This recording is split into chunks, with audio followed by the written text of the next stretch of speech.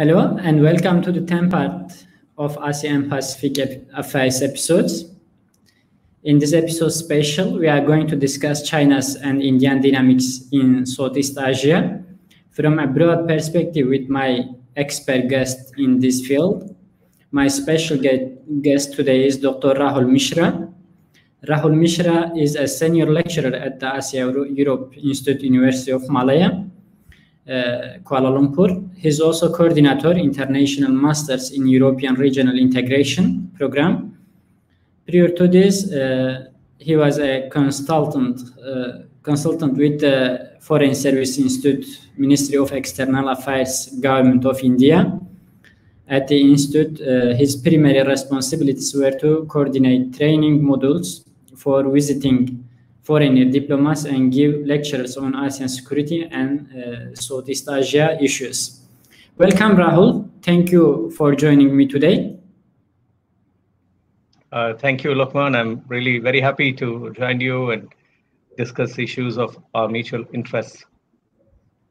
Thank you very much. Rahul, given the Southeast Asian countries' geopolitical importance, what are the India and China's dynamic in Southeast Asia? Okay, if you take a long view, I think it is fairly clear that India and China are like the two pillars that have contributed to the cultural, economic, and political landscape, or the ethnic, of course, the landscape of this region. Over the past, I think, more than 2 millennia, we've seen that Indian and Chinese influence have, in a way, shaped the very fabric of Southeast Asian countries. And I think in modern times, former Singaporean Prime Minister Goh Chok Tong's description of ASEAN, he used ASEAN, but Southeast Asia as the jumbo aircraft with its two indispensable wings, India on one side and China, you may like to include Japan and South Korea as well, as its two wings. So India and China as two wings of this jumbo aircraft. That pretty much encapsulates the overall dynamics of India and China in Southeast Asia, how these two major powers, not only in Westphalian modern sense, but also in civilizational cultural sense, how these two powers have interacted, shaped, and also in return got an extent shaped by the Southeast Asian region. So I think that has that pretty much gives us the overall picture.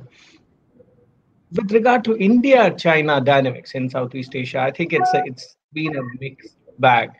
They are considered rivals by many, particularly in contemporary times, post Doklam, post Galwan. There is this very strong mainstream narrative that India and China are rivals, and they do anything and everything to outsmart each other on strategic diplomatic fronts.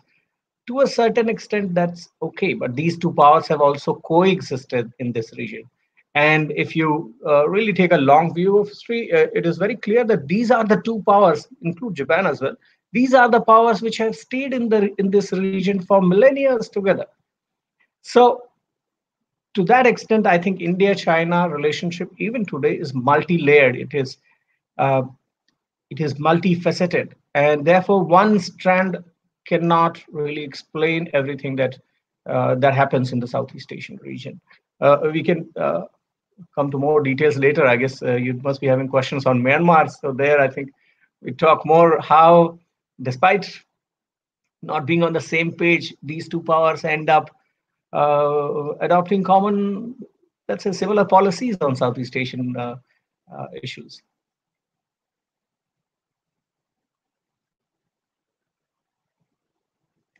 You're on mute, Lokman.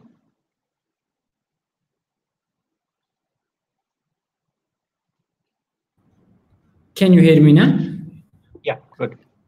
Where do India and China differ in their dealings with Southeast Asian countries? Okay. Well, the differences are many, but if we look at, we start with geography. So for China, it is in the policy circles in PRC and overall international relations domain, it is universally accepted that Southeast Asia is the prime neighborhood for China. Even other regions, for example, Central Asia or Southwest Asia, include Pakistan, Afghanistan, that Persian Gulf, that part of the world, or Central Asia. It is very clear that compared to other regions, for China, Southeast Asia has been more important economically, on strategic terms, in terms of spread of the Chinese diaspora to this part of the world. It is fairly clear that Chinese influence has been massive in Southeast Asian region.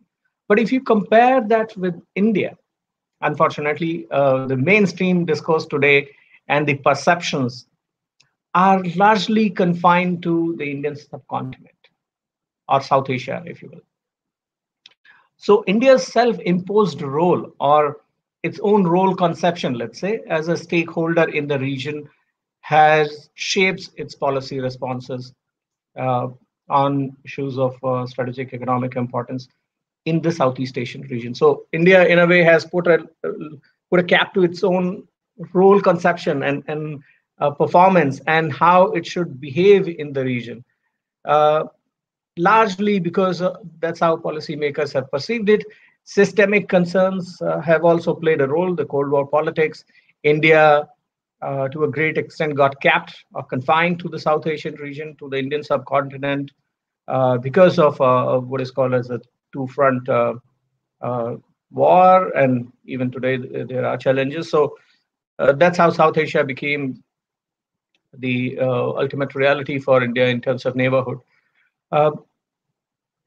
If you look at the difference in dealings, it is true that over the past few years, India has tried to re-engage with the region through the Look East policy, through the Act East policy. And I'm not looking at only the strategic component. I'm looking at the spread of India's diplomatic activities across the region. So on those counts, yes, a lot has happened. But India, through Look East and now Act East policy, Indo-Pacific engagement, has tried to re-engage the region like it used to during the pre-colonial and colonial times, or even during the times of Pandit Nehru. When he was the Prime Minister, India steered the Bandung Conference, the Asian Relations Conference started in 1947, led by Pandit Nehru.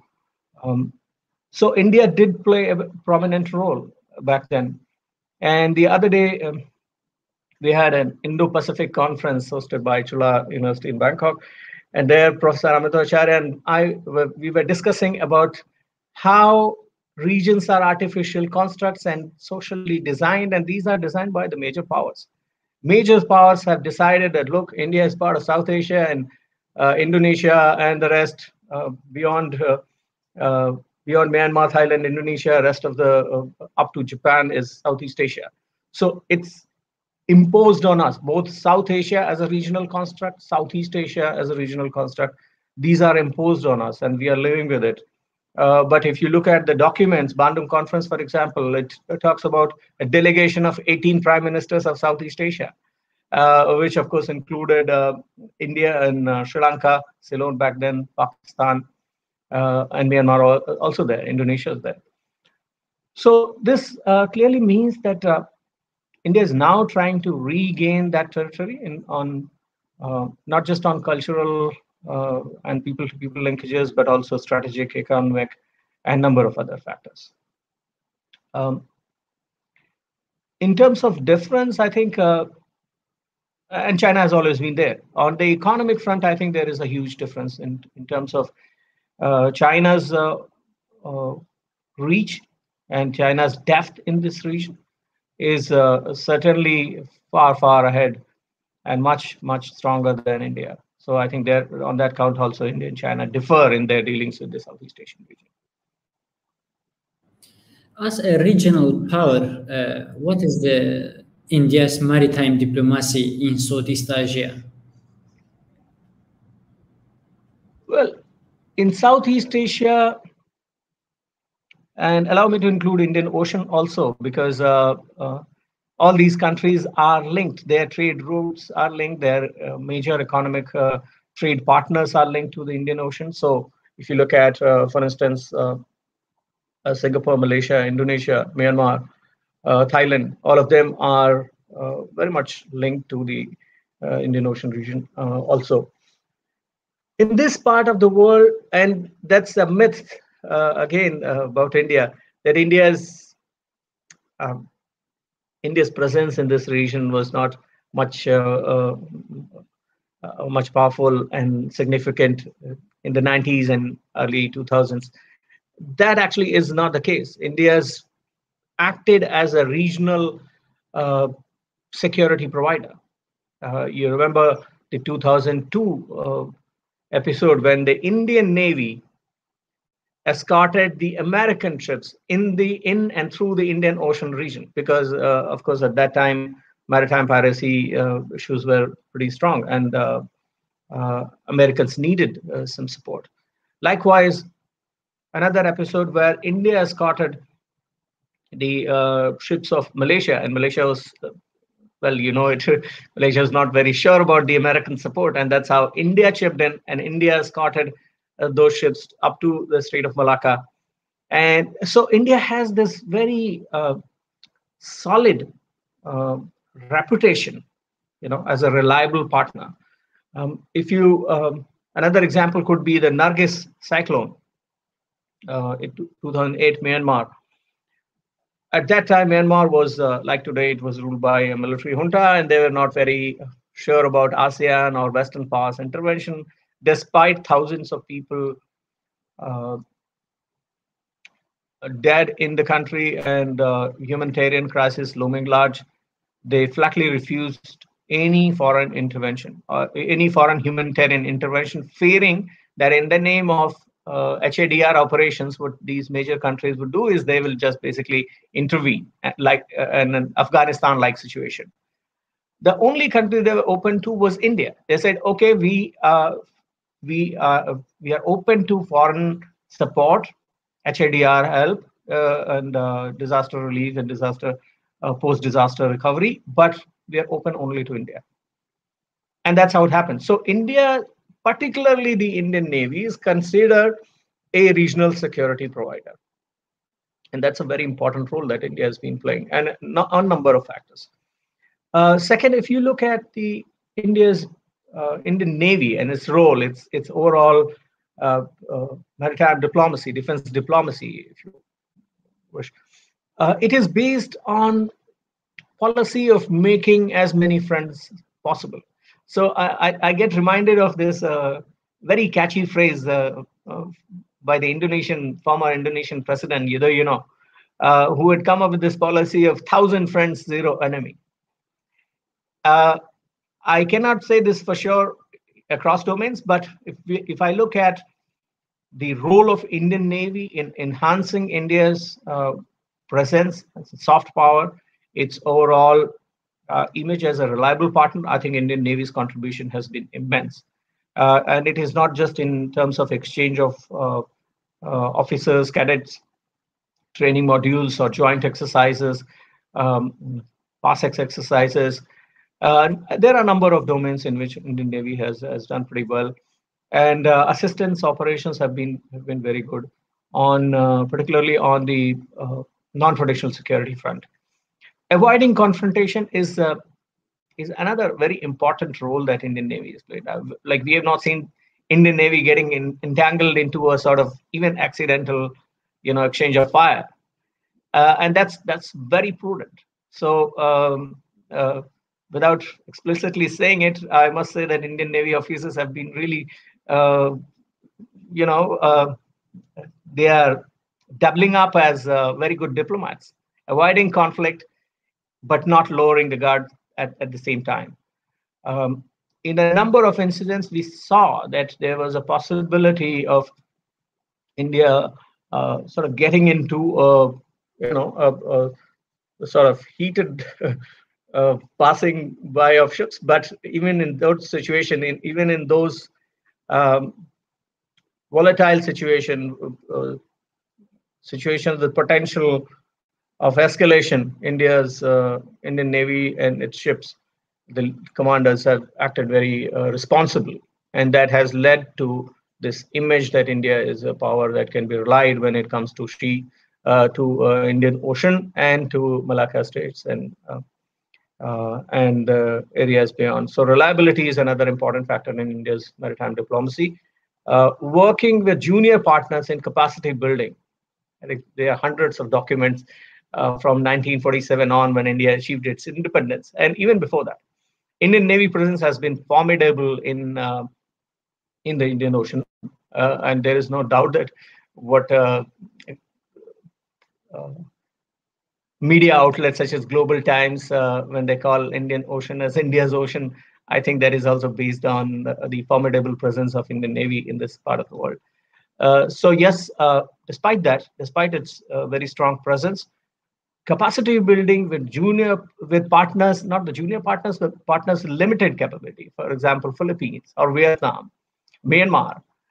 India's really worked very hard in supporting these countries and not, at the same time, not elevating their capabilities to go fight China or any other country for that matter. These capacity building initiatives are purely for that purpose, making them capable enough to deal with HADR situation, non-traditional security situations, and fly by themselves, or stand on their feet, right?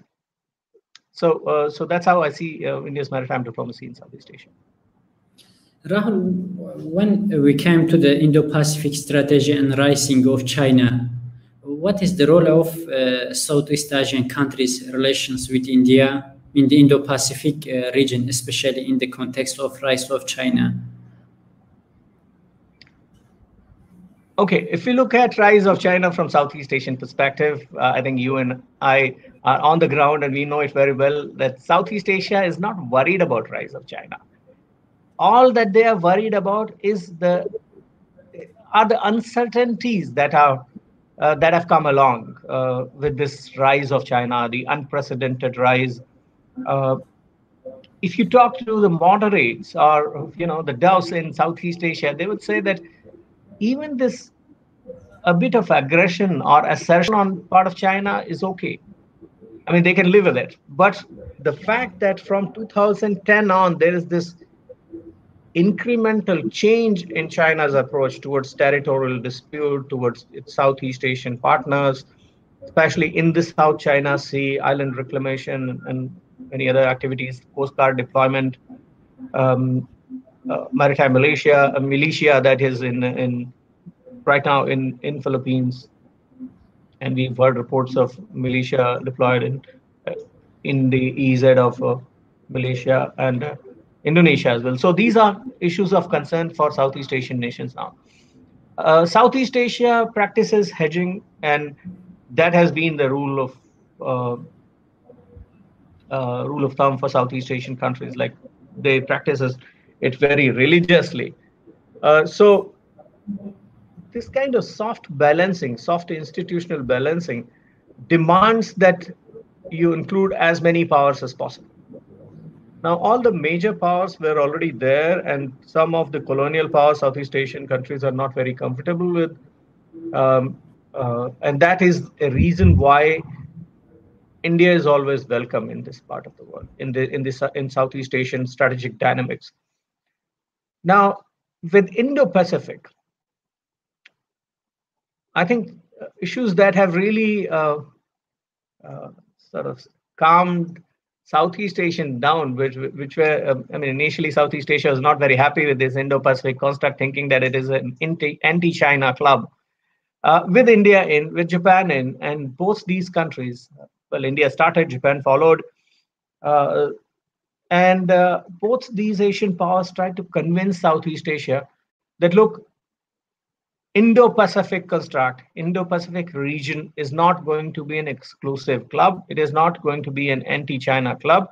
And we are going to implement it for a number of reasons. I have argued in one of my papers that Indo-Pacific celebrates the rise of India. It celebrates the re-emergence of Japan. And at the same time, it also welcomes European powers to this region again. And we are seeing how keen the European Union is, how keen Germany and France and the Dutch, UK is also interested. All these powers are coming back not just to fight China. Indo-Pacific is more than that. It is not just about US-China rivalry or a Cold War 2.0. It is also about accommodating new powers to the region. And I think that is one area where Southeast Asian countries have sort of accepted it. Critics argue that, well, AOIP, the ASEAN Outlook on Indo-Pacific, is just it's a bargain document. There's really nothing new in it. But then, hey, please remember, this is how ASEAN works. ASEAN hates creating new institutions. They want to go, just stick to what they have got and not experiment too much. Whenever there is this experiment with new institutions, it has to be backed by all countries and based on consensus. And that is why this hesitation. But now I think even with regards to Indo-Pacific, there are countries which are coming forward and supporting this idea. I mean, over the past 3 years, I've seen remarkable change in how Vietnam has perceived Indo-Pacific. Initially, Indo-Pacific was a no to Vietnam, but now we see that that Vietnam is okay with Indo-Pacific. With Quad, yes, there are issues, and Quad is a totally different thing. The other, I think, misinformed rather discourse that runs that some are peddling is Quad and Indo-Pacific are interchangeable. No, sorry, that is not the case. Indo-Pacific is a region that is being designed. Perhaps it can at one stage replace Asia-Pacific, because the very countries, the core countries that supported Asia-Pacific at one point are supporting Indo-Pacific, endorsing Indo-Pacific now. They are propagating Indo-Pacific now. Australia, Japan, the US. And now you have the European powers coming in. Even at that time, Southeast Asia's response even to the Asia-Pacific was lukewarm. Initially, they were not very happy. And now the other question of how ASEAN looks at it, and ASEAN is very cagey about it. China is totally against it. There again, when ARF was launched, go to all those documents before the official formal launch of the ASEAN Regional Forum. It is very clear that China was equally hesitant, if not more. China, at that time, there are statements coming out from PRC MOFA saying that, look, Cold War is over, but we don't want any this kind of security dialogue platform or whatever you call it. And this seems that US is now trying to encircle us. It's trying to contain us. But over a period of time, through all those informal track 2 dialogues, China realized that, well, ARF is a good thing. It is based on cooperative security mechanism, or the idea of cooperative security, and talk things out and settle your dispute. So ARF helped Southeast Asia and China. It helped in mending their relationship. It helped China socialize with this part of the world, with this Southeast Asian, wider East Asian region. And it also led the Chinese diplomatic corps understand the nuances of Southeast Asian strategic dynamics. I think with the Indo-Pacific also similar things could be done, and we really don't have to worry much about China's response at this moment. Some Southeast Asian countries understand it, and therefore India, particularly India and Japan's insistence that Quad and Indo-Pacific are different. Quad is just a unilateral mechanism to deal with China and perhaps put forward a deterrence mechanism. It's a very good idea.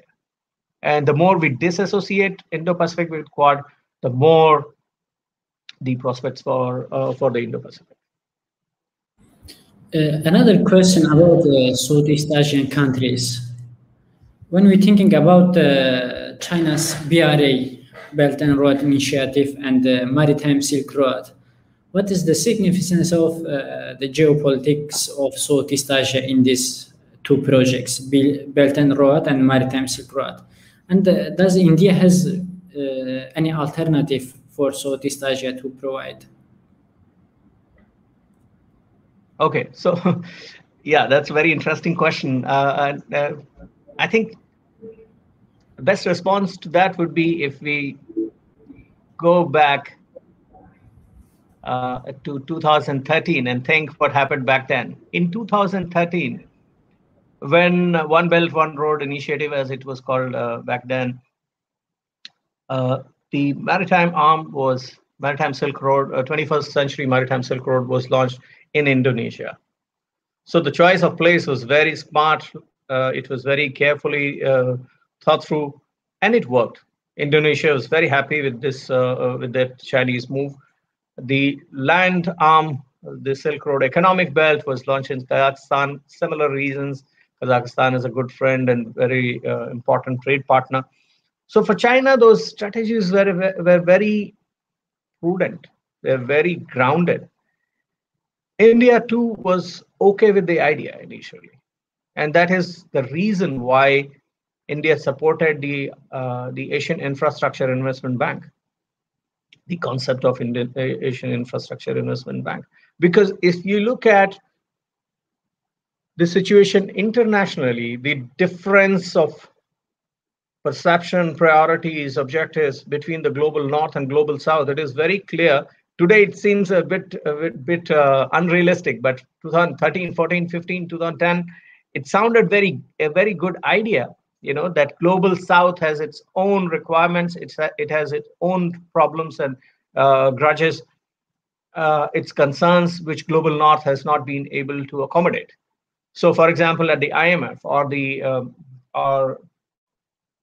the World Bank, when smaller developing countries and even the bigger ones, China, India, Russia, when they ask for infrastructure funding of infrastructure projects, they are mostly denied. Their projects were simply turned down. So when Asian Infrastructure Investment Bank was launched, the idea was that, look, we need, within 10 years' time, we need $8 trillion of investment to make sure that our economies of these developing Asia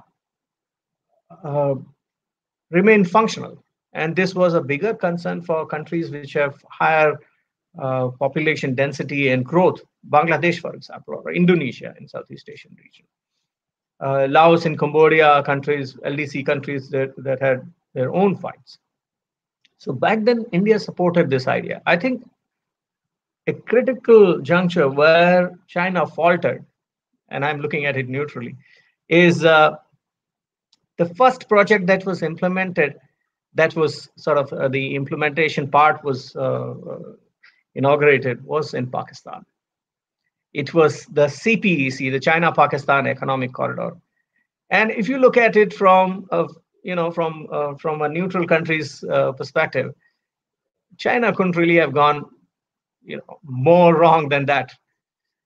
India as the second most important collaborator in the Asian Infrastructure Investment Bank, the second highest in terms of the seed money, the contribution. There was no need to annoy India at that time. Maybe China could have started with Indonesia or Malaysia or any other country in Central Asian region.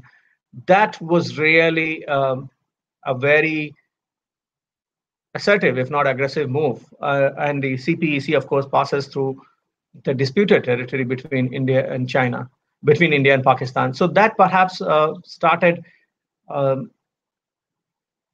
anxieties in Indian policy circles that, look, it is not just about rules and norms and transparency and so on and so forth. It is also about India's territorial integrity and sovereignty. You cannot really make investments in a region that is disputed. And this precisely is the policy that the Asian Development Bank follows. For example, Asian Development Bank would always say no to any investment in India's Arunachal Pradesh, even though it is part of India's Indian territory, it is under India's sovereign control. ADB would say no to such a project because they think that, well, on paper it is disputed, so we don't want to take sides, and that's why. India expected similar things from China, and that is where I think the situation got a little out of hand. India opposed it, and from that time on, there's several loopholes that came up. somehow China, maybe it was overconfident, or maybe it was too sure about its influence, soft power in the Southeast Asian region and Indian Ocean, that it didn't look into those issues, and it didn't really try sincerely to make any mid-course correction. And today we are in a situation where all important Western powers, all major international stakeholders have come up with their own policies. I mean, really, China, the policy makers at least must be thinking about the whole development again, and they must be regretting. It was a beautiful, initially as a concept, it was a beautiful plan. If they had followed it up with a little bit of camaraderie with India and Japan, things would have been better, at least in Asia. But overlooking and rather rubbing it in their noses was not a good idea. Japan got offended, India got offended, and that's why this whole new series of initiatives, Japan came up with Partnership for Quality Infrastructure, India has come up with Indian Indo-Pacific Oceans Initiative, the Sagar Plan, which is security and growth for all in the region, and number of multilateral initiatives. And these multilateral initiatives are actually on the infrastructure investment side. Plus India and Japan, the two other. So if you look at the top three Asian powers, China is the biggest economy, most powerful, followed by Japan and India in terms of their. Even on that count, the number 2 and number 3, they joined hands and came up with something called the Asia-Africa Growth Corridor. And now they are investing in a third country, purely on soft and hard infrastructure fronts. So railways, road connectivity, development of ports, but also soft connectivity, digital issues, etc. So India has come up with several initiatives. There is another initiative called Project Mosam and the cotton route. But these are purely on the cultural side. It looks at India's linkages with the Arab world, with the Persian Gulf. So following the trade winds and revisiting the history and looking at the important but forgotten sides of our glorious history. So that, in a way, these initiatives are also good, but it's just that they are more on the cultural side. So far, I think the Indo-Pacific Oceans Initiative, Asia-Africa Growth Corridor, and Sagar are the three important initiatives that India is either directly involved, is steering, or is a part of. And this is complemented by the other initiatives, Build Back Better initiative, or ASEAN Master Plan on Connectivity, Indo-Pacific Connectivity. There are a number of initiatives, and the trilateral, for example, one that involves India, Sri Lanka, and Maldives, for example. So these unilateral, trilateral kind of initiatives on infrastructure front. So in India's relation with Southeast Asia, what is the importance of China in India's strategy in Southeast Asia? You mean PRC, right? I mean, I would like to make a distinction here: the People's Republic of China or China as a civilization. On both counts, it's a very interesting story. China has always been important. China not just as PRC, but even before the PRC, if you want to include Taiwan today, has an important role. It is, and no power, whether the US or Japan or India, cannot really overlook the significant role that China plays in Southeast Asia, in Southeast Asian politics, in Southeast Asian trade, investment, economic front, but also in overall societal fabric. So for India too, it is really impossible to overlook the important role that China plays. And here I'm talking about both China as a civilization and China as the People's Republic of China. Today, Chinese, so in pure materialistic terms, today ASEAN is China's biggest trade partner with $731 billion of trade. For a number of countries, more than half countries of the ASEAN Southeast Asian countries, their biggest trade partner is China, or their biggest source for destination for exports is China. Countries like Vietnam, despite having so much of trouble on the territorial strategic front, are at very good terms with China. So for India, that is a consideration. But then again, India is not in a direct conflict. As I said early on, one stand or one strand alone cannot explain India's perception of China in the Southeast Asian region. India is in competition with China, but only in a few sectors. For example, on trade and investment, India is not competing with China. And this was very much clear when India objected to the RCEP negotiation. India walked out of the RCEP negotiations. Well, some of the arguments from the Indian side really held ground, as in they were valid. For example, the rules of origin clause. But then India had its own vulnerability, which cannot be really overlooked. Just to have a trade agreement, just for a trade agreement with a number of countries, you cannot overlook your own domestic constituency, because this domestic politics and foreign policy, it's a two-way process, isn't it? So that also played a role. But having said that, on the economic front, China and India are so different that India walked away, and Southeast Asian countries did not really worry about that much. Australia, of course, Australia felt bad, and Japan felt bad. South Korea also expressed its disappointment, and they're hoping that India would come back. A couple of Southeast Asian countries were also not very happy with the situation. But Southeast Asia as a whole is not a position to bargain on the rules of origin question. So they are just, even if the RCEP is a poor man's FTA, or a very fragile FTA, meeting just the basic minimum, the essential norms of a free trade arrangement, they're okay with it because of their trade dependence on China. And that is why they just can't walk out of an agreement like RCEP. And at the same time, they are looking for bigger, smarter, bolder FTA arrangement, mega regional FTAs, CPTPP, for instance.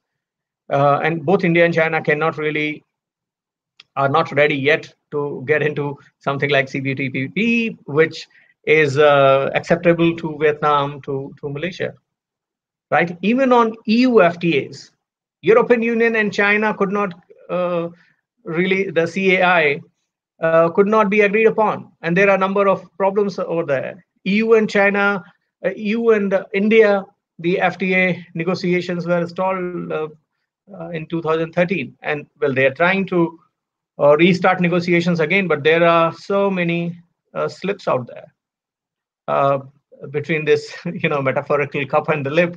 And it seems very difficult. India has to really play the game very carefully, considering that it is overall, it is a protectionist economy by nature. For the Southeast Asian region, it works on two planks. So they are very ambitious when they look at CPTPP, but with RCEP, they are okay with whatever is provided. So they are basically acting as rule takers. So even though there were objections in private, diplomats would agree to concerns raised by India, but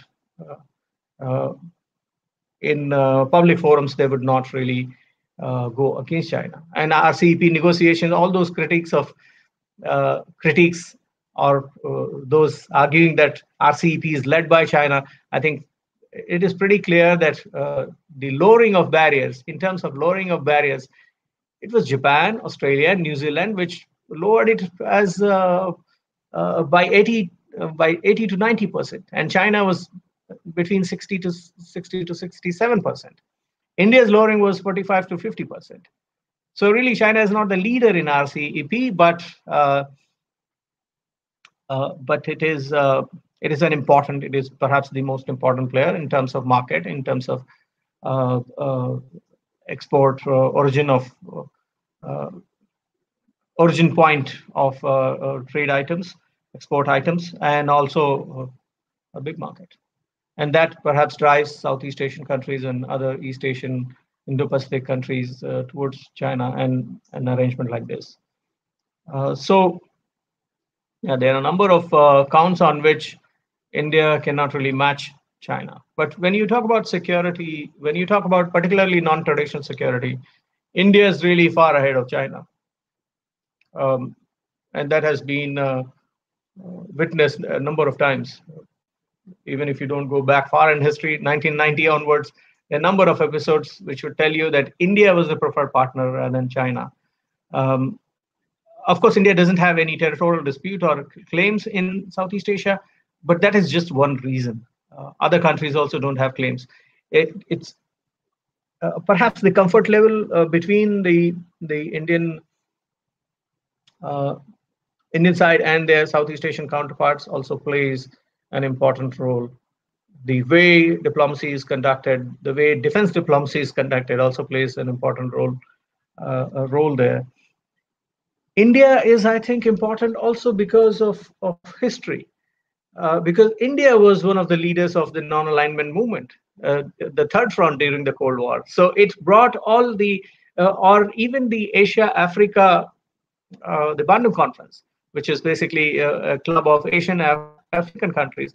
So post-colonial, newly independent countries, the idea of bringing them together, and Nehru actually was the first one who came up with this idea of Asia for Asian. It was not Xi Jinping. So Nehru's idea of Asia for Asians is actually prevalent even today. Even though Xi Jinping is using it in a different context, we understand that Asia is different, and perhaps, well, his idea is that no superpower should be here, but that is from the Chinese perspective. So India's role in NAM also played an important role, giving the Southeast Asian countries the much needed confidence that they could also play a role in international politics. So at the systemic level, the contribution of India was massive. NAM was in a way India's normative contribution to the international system. And there's a lot of literature available on that. So, and that also gave countries such as Indonesia, Myanmar was one of the founding members, Malaysia after Tunku Abdul Rahman. These countries played an important role, and they really enjoyed it because they had their say in the international system, and saying that, look, both these superpowers are, well, they're not going by the book, they are not ethical in their practices. And as the Third Front, the non-alignment movement, which is more normative in nature, it follows the international laws and rules, and we stick to the basics of modern state politics, state-to-state politics, which is non-interference and mutual respect, the 5 principles basically, plus other concerns, non-use of military, etc. So yes, that makes Southeast Asian countries more comfortable. And in the Indo-Pacific, with the Indo-Pacific launch 2018 on, we've seen that India has tried very hard to bring Southeast Asian countries on board, which is something that has not gone unnoticed in the Southeast Asian region. I have the feeling that India and Japan's contribution is massive in shaping up of the AOIP, even though not all countries have supported it officially at the national levels. But yes, there is a lot of potential, and that's where Japan had troubled history, right? The Second World War, and well, the history is bad really for Japan in Southeast Asia. They are trying to really get out of that and create a new image, and it's working fine. Japan is still not there though. So between India, China, or if you want to include Japan, I think in terms of soft power, in terms of overall image as a strategic partner or reliability, India still is far ahead of China or even Japan. And that is something that can really be an important factor in shaping the Indo-Pacific discourse. Maybe make it more inclusive, and that is with ASEAN centrality. And these are two important things that that ASEAN countries are looking at. Making it inclusive, that means they don't want to exclude China, and also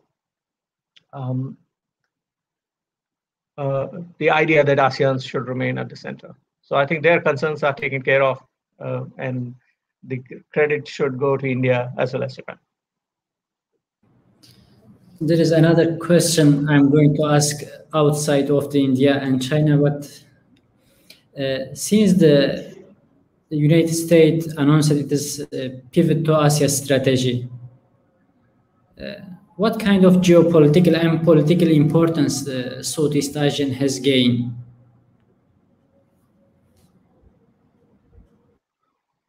Well, pivot to Asia policy was largely Hillary Clinton's idea, and her approach to the Asia Pacific region, or Indo-Pacific now, was very clear that it was more or less based on this idea of balance of power politics, that status quo has to be maintained. If a country is considered a revisionist state, in this case China, then it has to be contained. And you don't really have to contain it. The term back then, starting with Condoleezza Rice, was tether China. So make sure that China's rise is controlled, and China grows in and rises as a superpower in a fashion that American policymakers or the US is comfortable with. So to that extent, Southeast Asia was seen as, sorry to use the word, but yes, well, it's a Cold War jargon, but Southeast Asia was perceived as a theater. And that is why pivot to Asia policy did not gain that kind of traction. Relationships that were already established with Southeast Asian partners, which they gained momentum. So, and there were some new initiatives also during Obama's time. For example, mending ties with Vietnam. That was a great initiative. But I would give for the US-Vietnam normalization in relationship, I don't really want to give credit to pivot to Asia policy. It was Obama's own intervention. It was his style of foreign policy conduct that played a role. Going to Vietnam and saying sorry to Vietnam for all those unfortunate things that had happened actually struck the right chord. So with Vietnam, it was Obama's move, but Obama was the anchor behind the pivot to Asia. So yes, partly give the credit to him. On Myanmar, US was a great success. And I think if Obama were in that position today, if Obama were the American president at this moment, we would have seen a different situation. Perhaps Biden, of course, these are COVID pandemic times, things are very difficult. The American economy is in a sort of mess. There are so many things that they have to do domestically. The agenda this time is different. But if we had Obama in the US in White House at this time, things would have been different on Myanmar as well. So pivot to Asia policy contributed on a number of factors. First, it widened and deepened America's cooperation with Southeast Asian countries. The number of fronts which were opened with Cambodia, with Vietnam, with Myanmar, and relationships were also strengthened. So for instance, with Indonesia, that was a big move. Also the somewhat similarity between Obama and President Jokowi also played a role. I'm sure you must have come across those articles. I have come across so many articles that were written back then on how Obama and Jokowi have similar features, and they come from the same they have a similar history, the historical roots, etc. So that also played an important role in bringing Indonesia closer to the US, which was not really a prominent feature in the Indonesian foreign policy before that. Indonesia has always been a sort of non-aligned country. I mean, it remains a sort of policy of equidistance with major powers, whether it is China or the US or Russia. And I think in that context, Obama's diplomatic interventions played a role in bringing Indonesia closer to the US. Not very close, but yes, those initial steps were taken. And it is hoped that one day the relationship will get even more stronger. Pivot to Asia policy also acted as an enabler. It brought Japan in, it brought India in, and for the first time in history, in let's say over a century, we saw that America doing this, really making this exception of inviting India. And Indian policymakers have not forgotten 1971 when the Americans said that, look, you stop your humanitarian intervention in Bangladesh or East Pakistan, or else we send our 7th Fleet. Any book on India's strategic history, India's relations with Southeast Asia cannot miss that chapter, or even India's foreign policy. And that has a very, I don't know what is the best word, but maybe indelible print even today. It cannot be forgotten. So when America made this move, when Hillary Clinton started saying that, look, India has to not only look east, not just look east, but also act east, and they encouraged Japan to play a more prominent role, that was the time when this dynamic started changing. Japan was initially, for a number of years post Second World War, Japan was hesitant to play a direct role in Southeast Asia. And we saw that in how Asia-Pacific, the construct was designed. Before that, Asia-Pacific, without the hyphen, or Pacific Asia. So Japan used Korea as a proxy to launch this idea of Pacific Asia back in the 60s. Now, in comparison, 2010 on, what we see is the US encouraging Japan and India to leverage their soft power, to leverage their economic power. In case of Japan, the ODAs, and use that to bring Southeast Asian countries closer. So pivot to Asia policy is actually the origin point of the Indo-Pacific. I mean, it's a logical extension. Indo-Pacific policy is a logical extension. The flavor that Trump brought in was making it more strategic, a little more militaristic, and directly targeting China.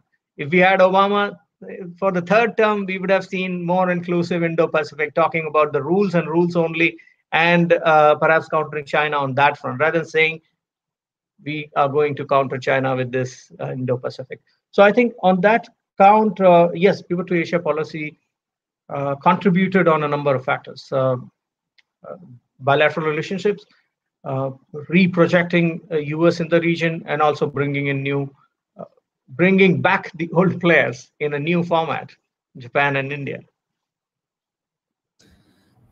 Outside of the politics, Rahul, what is the importance of the cultural linkage in India's relation with Southeast Asian countries? Well, the cultural aspect is very strong. I mean, in Malaysia itself, or you go to Indonesia or Myanmar, the cultural imprint of India is so strong that if you start identifying, like earmarking things that remind you of, as an Indian citizen, to me, things that remind me of India, if I start earmarking those places and items and things, there is no end to it.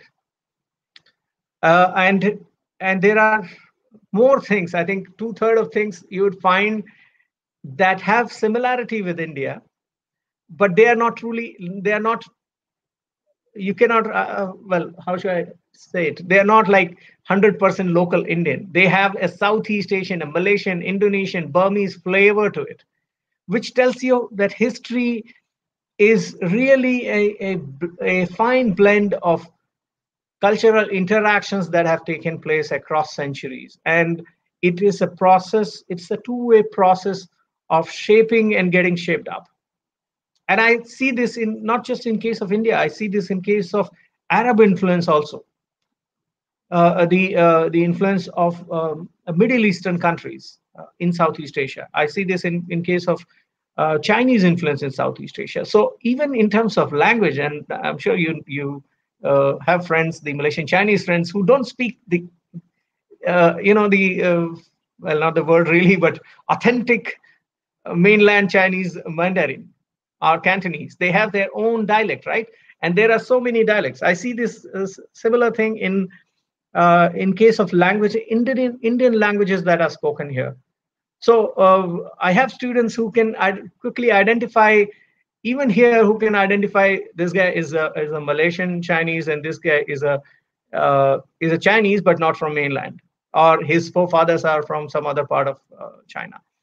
So these are interesting incidents that tell you that Indian cultural imprint on art and architecture, culinary practices, or overall societal composition, Indian imprint is very strong. But Indian imprint has also been accompanied by a number of other important players, civilizations, China and the Arab world in particular. Other than that, I think in terms of soft power, in terms of if soft power is a bunch of all of this, art, architecture, literature, food and music, and overall habits, societal fabric, it's more like there was this term used earlier in 16th, 17th century, India beyond the Ganges. So Ganges is the holy river in India, the largest. And this term was used by a Dutch historian that Southeast Asia is like India beyond this river. That means India is like mainland India, and this part is like the other India. Similar narratives are being drawn with regards to China also.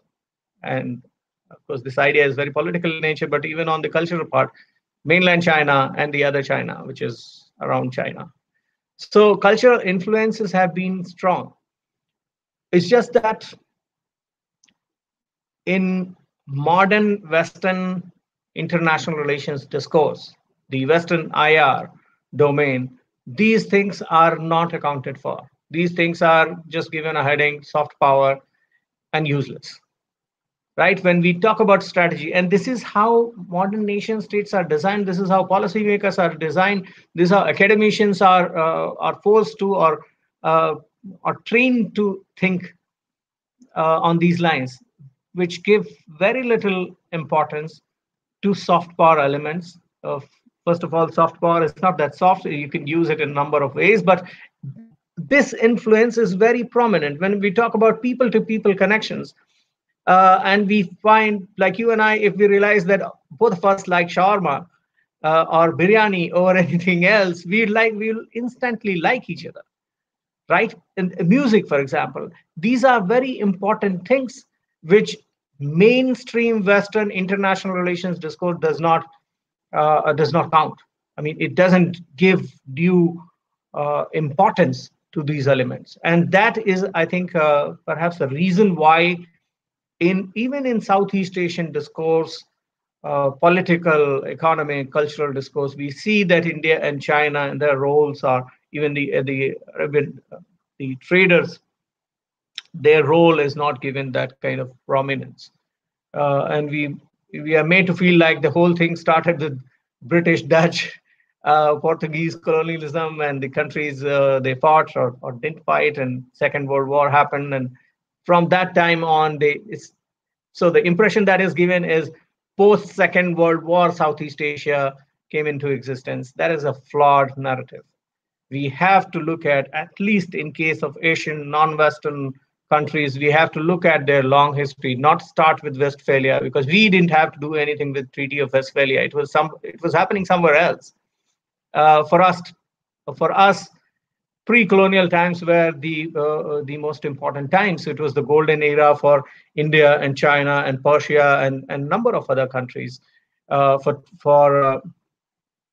Turkey, for instance, those were the glorious times, and those times are not just confined to Silk Road, but also to the Asian order, and that Asian order comprised India as an important player, but also included China and Turkey and Iran and a number of other countries. So I think that is something that we have to sort of bring back into the mainstream discourse when we look at Southeast Asia, when we look at the role other countries have, including India, have played in shaping this region. We cannot just say, well, India has a very strong cultural and soft power presence, but it is not seen today. No, it is not like that. It has to be appreciated. It has to be also more thoroughly researched in the Southeast Asian context.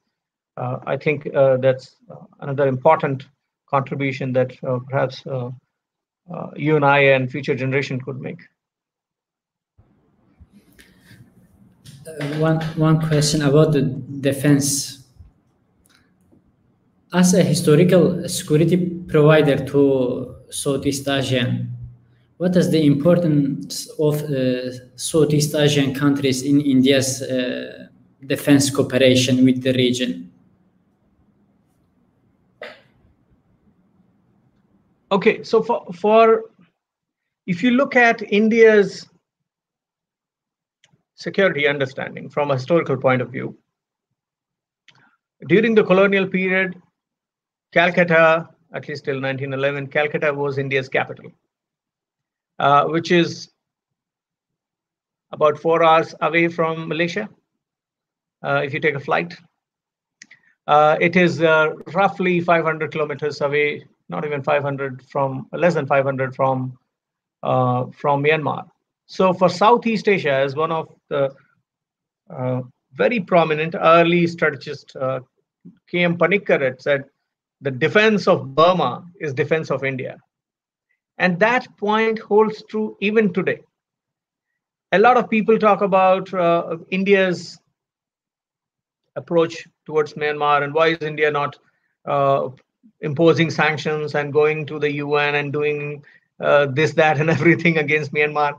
The reason is that India, along with Thailand, so only these two countries right now are directly impacted by the military coup in Myanmar. NLD political leaders, majority of them have sought refuge in India, in northeastern states of India. Or the ethnic minority leaders, rebel groups, Karens and Kachins, most of them have gone to Thailand. So for India, security, stability of Myanmar, for instance, is a matter of direct interest. It's a day-to-day business for Indian policymakers. Thailand is another very interesting example. So for India, Indonesia, Thailand, Myanmar, all these countries are very important. India's security, 75% of India's supplies, oil and gas supplies, pass through Malacca Straits, Southeast Asian waters. And if India doesn't have a direct stake, if India doesn't have a good presence in this part of the world, India's own security interests would be hampered. And that is why the focus really of Indian Navy or Indian security forces, the focus really is more on making sure that your supplies are not interrupted, that you stand as an acceptable player to every country, and you practice a policy that is not negative, as in that is not very aggressive or assertive or believes in creating exclusive blocks. So that is why India has been open to cooperating with all the countries of Southeast Asia and not siding with just one. In terms of security, India's security partnership, defense partnerships in Southeast Asian region are very, very interesting features. For example, for the past several decades, India is one of the prime defense partners for Vietnam. So all the Russian, Soviet defense supplies that Vietnam's got where Vietnam is not sure about spare parts and how to and the repairs. It's the Indian engineers and the Indian defense officials who are involved in those, providing those spare parts and working with the repairs, etc., helping out with the repairs, training Vietnamese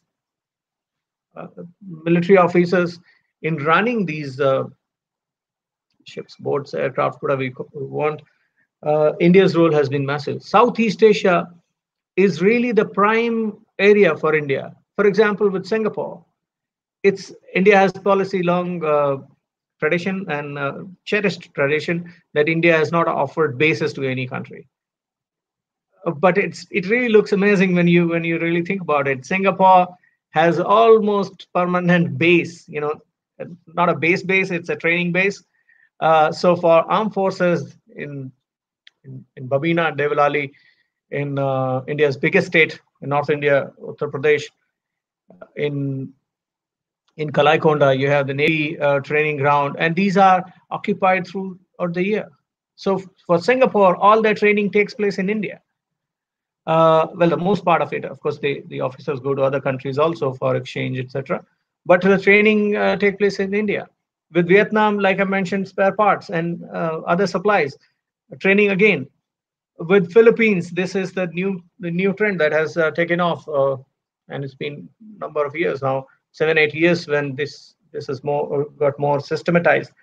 For Myanmar, the NLD government, and I want to make that distinction here, with the democratically elected government between 2015 and 2020, India was one of India's the largest share of India's defense exports in Southeast Asia went to Myanmar. And that was mostly in areas of, non-combatant areas. So not really supplying the aircraft carriers and the tanks, but supplies that are essential for a military to function. So mostly in non-combatant operations and issues. In terms of security, I think this emerging partnership that India has with Indonesia, building the Subang port, is also important, and that tells you a lot about how big this transformation has happened in India-Indonesia partnership. Just about 30 years ago, in 1990s, Indonesia and Australia were the two countries which vehemently opposed, in their parliaments, in their press releases, they opposed India procuring INS Chakra. And they said that India is going to militarize the Indian Ocean, and we are against it. And they released a number of statements critical of India. And these are the two countries today in India's neighborhood in the Indo-Pacific region, which are very enthusiastic about working with India on the military cooperation, defense cooperation front. So this again is an important signal as to how things have changed over the past 3 decades. 2022, India would be celebrating 30 years of its Look East policy. It is now called Act East, but 3 decades of Look East, Act East put together the policy. And I think in that context, a number of new things have been achieved, and this, of course, is a prominent one. Other than that, a very interesting episode when, in the post-Cold War world, when Soviet Union had collapsed and Malaysia was looking for defense supplies, India helped Malaysia procure Russian MiG. And at that time, Malaysia used India's good officers to procure the MiG from Russia, and it worked fine. So in terms of training and capacity building programs, even Malaysia is a good partner for India. So I think overall, India-Southeast Asia defense cooperation is also on a solid footing. Most of these cooperation mechanisms are bilateral in nature, and they are also they also factor in the comfort level between the partners. So with India and Singapore, of course, it is at a very high level. So is with Vietnam, but with other countries, it's basically on what you want and what the Indian side thinks is important. So mutual understanding plays a very important role of that. Also, it is not driven by this the grand strategy narratives or grand strategy considerations. I don't think so. India's cooperation with Southeast Asia on defense front is largely driven by what its partners are looking for and whether India is in a position to provide its assistance and support. That's how it has been working.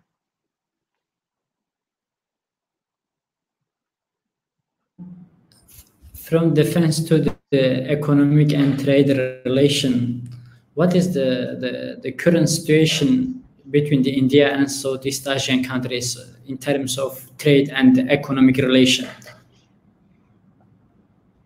Okay, so 2020 India-ASEAN bilateral trade was somewhere $86 billion.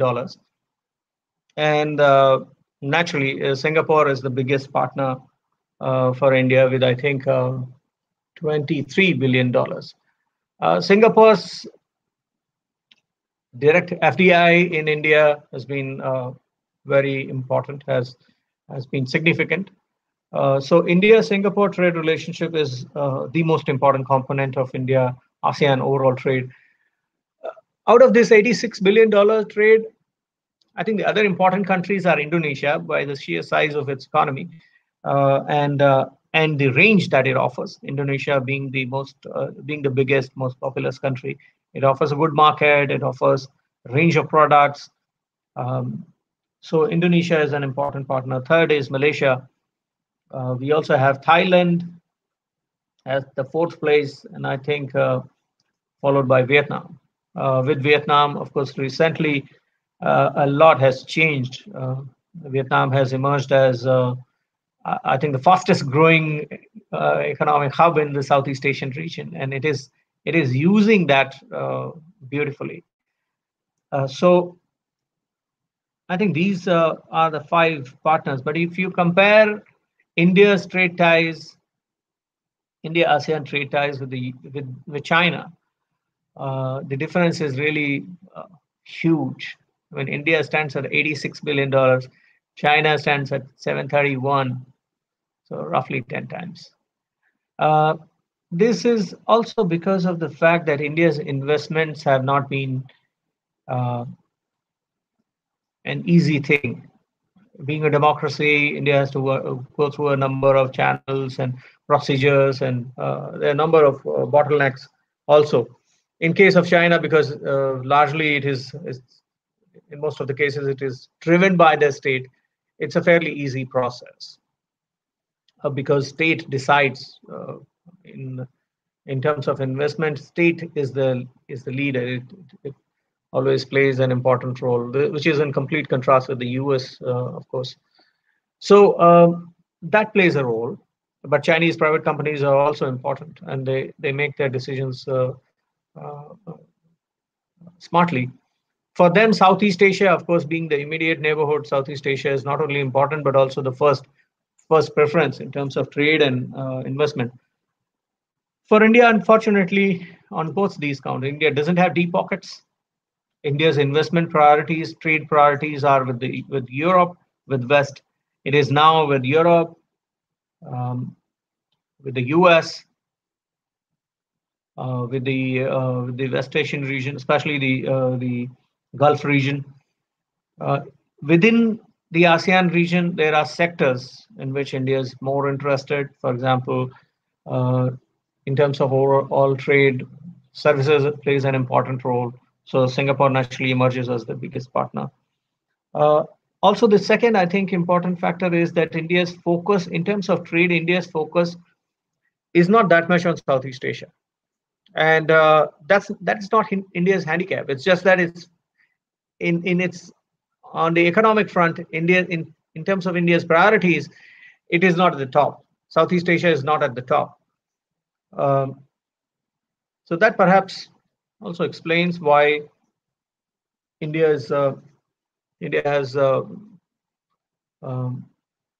still has less than 100 billions of trade with Southeast Asia, but there is a lot of potential provided there are more linkages, more connectivity between the northeastern states and rest of Southeast Asia. This year, I don't think much is going to happen because a large chunk of India's trade and connections used to come from the tourism and hospitality sector. So I wonder how that is being. The agencies are how they are trying to cope up with that.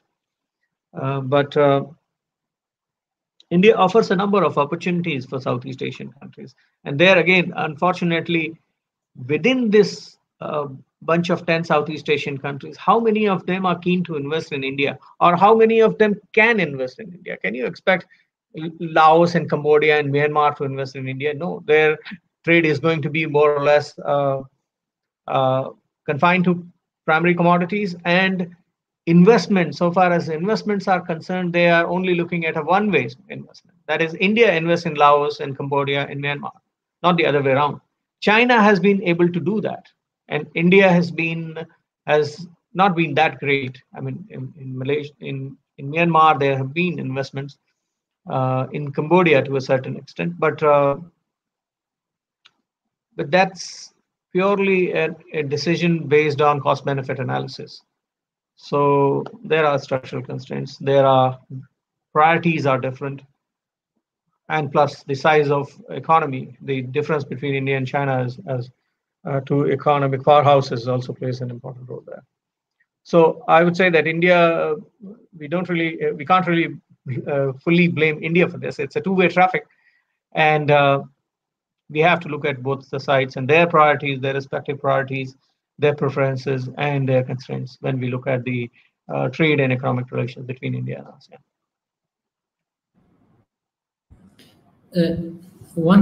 About when we come to the South China Sea, what kind of role India can play between Southeast Asian countries and China over the dispute in South China Seas? Well, I think, Lokman, a question that you should add with this is, what kind of role Southeast Asia wants India to play? Because we see a number of times, and that's very intriguing. For instance, Southeast Asian countries, what are they looking for with all the dialogue partners, with all other stakeholders? What do they want from Japan? What do they want from the US?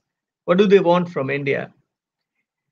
And that, to a great extent, decides what kind of role India can play.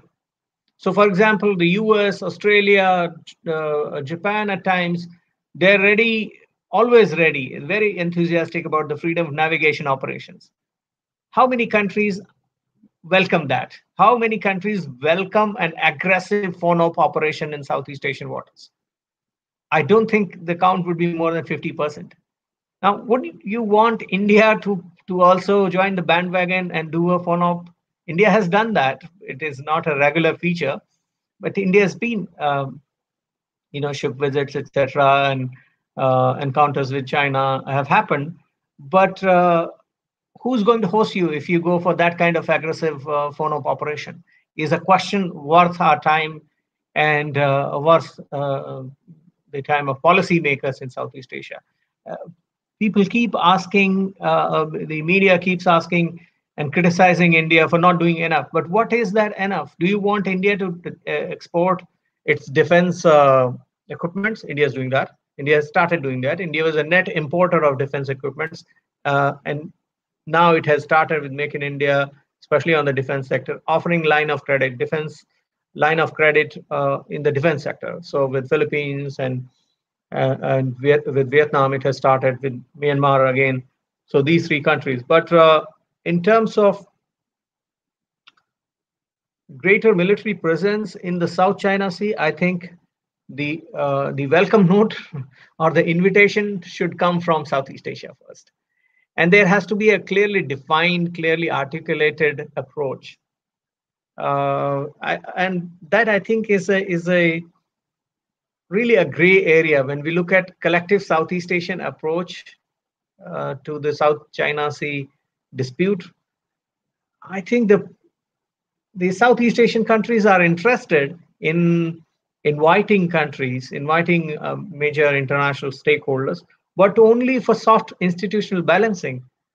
I don't think Southeast Asia is really ready for uh, all important major powers, uh, and it is looking for these major powers to play a stronger military role in the region. I really don't think that is a possibility. So I think that it's also shaped India's understanding, and that is something that has always been present in in the Indian policymakers' minds, because the carefully drafted and crafted press releases and statements would tell you that India doesn't really want to hurt anybody's sentiments, and India wants to really play a careful game and not impose itself onto the region. I think whenever that opportunity comes, that Southeast Asian countries invite India or Japan to play, and I'm only talking about the Asian powers here, not Australia, that is US and its allies, China. I think on that count, it is fairly clear that India takes a careful, measured approach. Freedom of navigation operations or going into the high seas and uh, reiterating its claims as a sovereign nation in high seas with access to global commons. I think India has done that number of times. Building in capacities of individual countries, India has done that number of times. But just going to the Southeast Asians, to the South China Sea and waving your guns or whatever you have to annoy China is something that India would not do. India play the diplomatic game. India would do what it is really good at, and that is uh, include everybody and take everything into consideration, opportunities and threats, which is driven by the fact that it is one of the oldest players in the region. It's not a new one. Its relationships are not based on military and defense, uh, war and conflicts, and that's why perhaps that also shapes its responses. Now, these days, the Myanmar has a very different position. What is the geopolitical significance of Myanmar in encounter of China and India in Southeast Asia? Sorry, your voice wasn't. What is the geopolitical significance of Myanmar in encounter of China and India in Southeast Asia? Well, Myanmar is at the trijunction of India, China, and Thailand. India, China, and Southeast Asia, let's call it.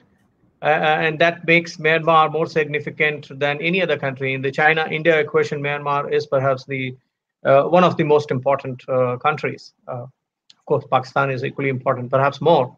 But on the eastern side, on the eastern seaboard, Myanmar becomes very important in that context.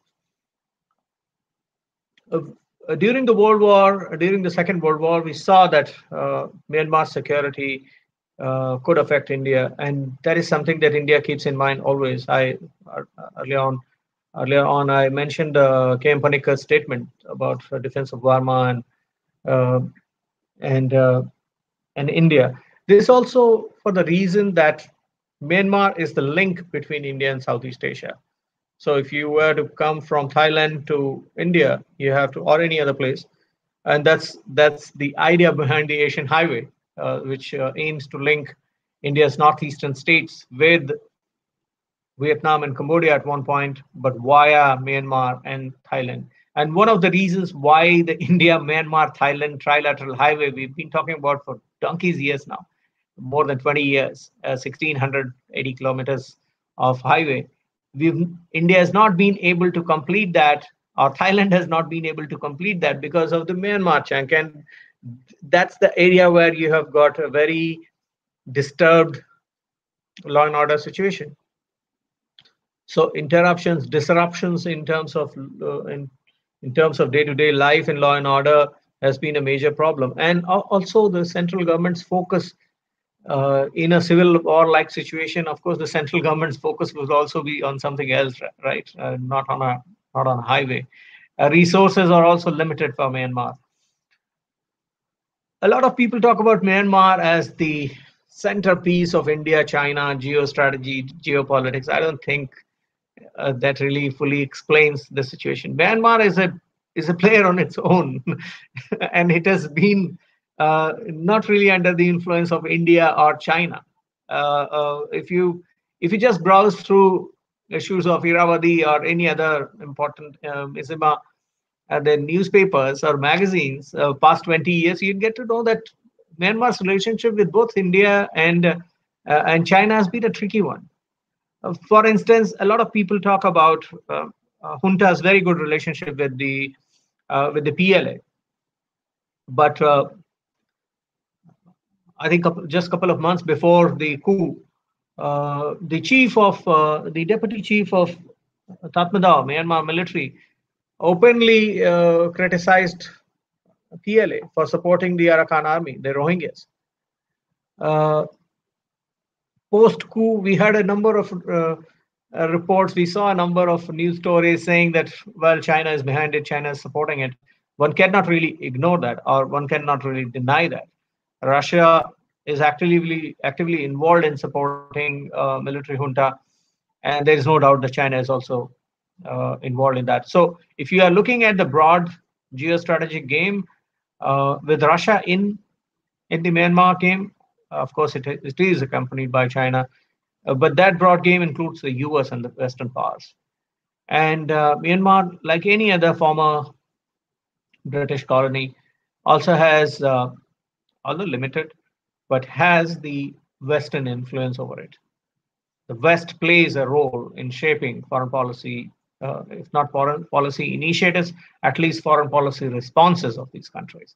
So even in case of Myanmar, the West plays a role, that is US, UK, European Union. For Myanmar, India-China game is not at the same footing. For the fact that in case of Myanmar, China has been supporting the rebel groups in Myanmar. Kachin, a number of rebel groups have been trained and they are supported by the Chinese side. In case of India, India has been at the receiving end. India has been the victim. For example, the Naga separatists, who were trained in China during the 60s and 70s. So NSC and IK, Isaac and Muiwa were trained in China, and then they came over to India, Assam, and then they started their operations. So for India, insurgency and insurgent groups and rebel groups, separatist, is a challenge. Whereas in case of China, due to their tightly controlled borders and really impenetrable borders, situation has been very good for them. It has been a plus for them. So they've been able to inflict damage on sometimes to the Tatmadaw, sometimes to the rebel groups. They played as they wanted to play it. So it actually depended on their whims and fancies. In case of India, it has been a compulsion. So part of the reason why India switched back in 90s, India switched from supporting Aung San Suu Kyi to the military junta was because of this reason, that there was this influx of insurgents and rebel groups in the 90s, and the government decided that working with the Tatmadaw was also important. It was a strategic compulsion for India. So in the Southeast, when I look at India-China equation in Myanmar, I see this difference, and this difference is huge. Perceptions are different, policies are different, their respective compulsions are different. But if you look at the broader geostrategic, geopolitical game, with other two superpowers in, there is Russia and US in, Japan in as one of the top investors, the whole scenario changes. So during the NLD times, during Aung San Suu Kyi's government, Myanmar was quite focused on Japan and South Korea and Singapore, which were its top partners. And of course, Aung San Suu Kyi's linkages with Britain also played an important role. She had a good constituency there, supporters and diplomatic support, political support. So yes, it is at the tri-junction, but it is really very autarkic and very, I would say, not a controlled actor. It plays by its wishes. And Myanmar, for India's eastward engagement, for India's engagement in Southeast Asia, Myanmar has been a difficult actor. Myanmar has been perhaps one of the, for the look east act east policy, Myanmar has actually been a hindrance. If Myanmar was a stable country, a democracy, a stable democracy with predictable economic future, things would have been different between India and Southeast Asia. We really didn't have to wait for 30 years. We are still waiting for these infrastructure connectivity, highways and roads and transport, Sitwe port, the Kaladan multimodal project. None of that has been completed precisely because Myanmar has not been a stable country. So part of the blame, yes, goes to Myanmar. And so does the issues related to crisis migration, humanitarian crisis, the Rohingya migrants, for Rohingya refugees, for example, the influx of Rohingyas, despite India facing criticism of international community. The fact is that there are 500,000 Rohingya refugees in India, living in India. So that's a day-to-day challenge for the policymakers. And these are things that we cannot really overlook when we look at India Southeast Asia equation or India China equation in the Southeast Asian context. I'm going to ask my last question for the program about the importance of ASEAN. What is the importance of ASEAN countries between the rising of US and China competition?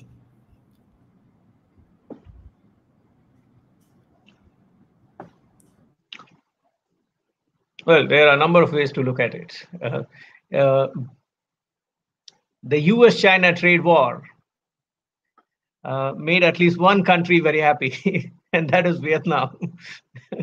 So the overall picture is that this US-China competition is actually a good thing for Southeast Asia, provided they are smart enough to make good use of this opportunity. Vietnam has certainly showed the way. I think Thailand potentially is another beneficiary of this trade war. So basically, redirecting your or pulling your investment companies outside out of China and setting up them in Southeast Asia has been one of the policies. So the biggest beneficiaries there are Vietnam, Thailand, Taiwan, Singapore, but only in certain sectors. So on that front, Southeast Asia has benefited. But I think nobody in the ASEAN region wants a Cold War 2.0. They don't want a military escalation or a strategic an air of strategic anxiety looming over Southeast Asia. They don't want that. I think what they are looking for is a competition, but a healthy one, a competition that is controlled, that is limited in nature. So that is what ASEAN is looking at, but not everything is under ASEAN's control, right? So, so for ASEAN, one cause of anxiety is that this competition, this rivalry might go uncontrolled, might go out of hands and lead to a Cold War 2.0. That would be a disaster for ASEAN. The second is, what if China starts pushing Southeast Asian countries on choosing well, China would not do that, but on economic front, for example, BRI investments, etc.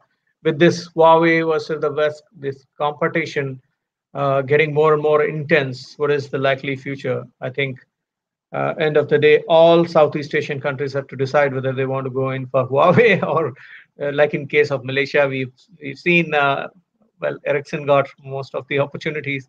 Huawei was there earlier as an important investor, important partner.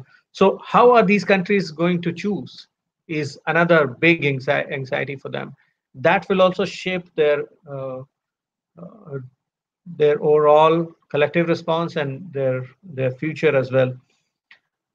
To deal with these challenges, I think what ASEAN is currently doing, and where I acknowledge and appreciate the contribution of ASEAN in terms of devising the ASEAN outlook on Indo-Pacific.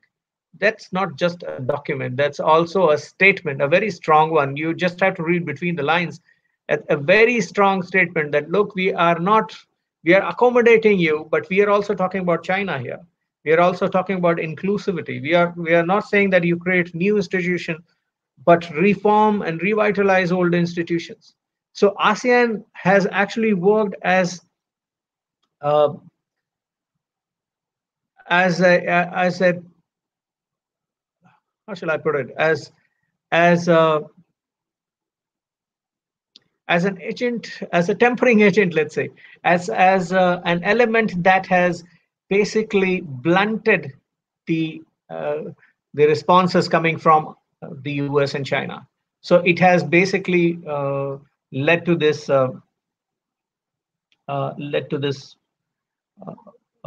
softening of approaches from both the American and the Chinese side. So on the Indo-Pacific side, we see that the initial drafts or initial statements that have come up from the American side during Trump administration were very critical, very aggressive towards China. But later on, it became more and more inclusive. Other Asian partners played their role. India and Japan certainly played their roles, but ASEAN was the key reason. So I think even with regards to China, at one stage, I think ASEAN can again play that kind of role. And ASEAN will play that role, I think, in that situation, because even for China, as I'd mentioned earlier, for China, Southeast Asia is the most important area, most important bunch of neighbors. And China would not like to lose any of these partners, either on trade, investment, or in general, in terms of its overall diplomatic relationships. Yes, South China Sea dispute is tricky, and if you ask the Southeast Asian diplomats, I think there's certainly a consensus that they want a softer China. They don't want to, they cannot really accept such a strong, assertive China, and it is damaging the equation. If you keep the South China Sea dispute aside for a moment, I think overall all these countries are more or less okay. They can live with China. I mean, BRI investments are a problem here and there, but that can be resolved, right? They can talk it out. Other issue areas are also more or less they're not impossible to deal with. But South China Sea is reaching a dead end where even somebody as accommodative as Rodrigo Duterte, the Filipino president, is finding it difficult to defend his stance on China or the recent Chinese activities in South China Sea. So I think that's a major issue that China and Southeast Asian countries have to sort of resolve or must revisit for greater clarity. And if they are not able to resolve or reconcile their differences over South China Sea, there is certainly a scope for greater American presence, Western presence, and that would not be a good situation for China or Southeast Asia.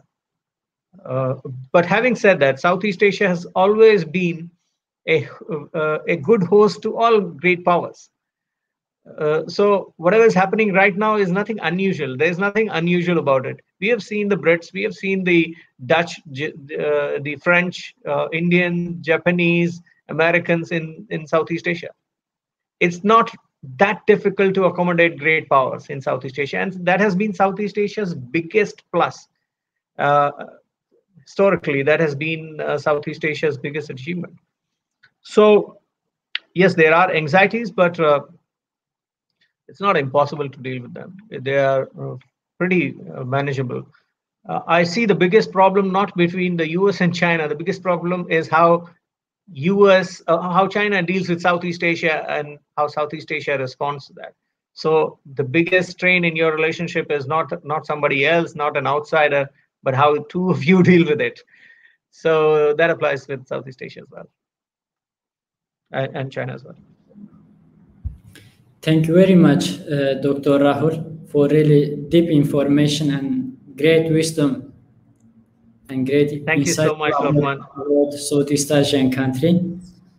Thank you very much also for those who are watching us until the end of program. Please don't forget to subscribe to my channel for next programs about ASEAN Pacific affairs. See you in the next program. Thank you, Lokman.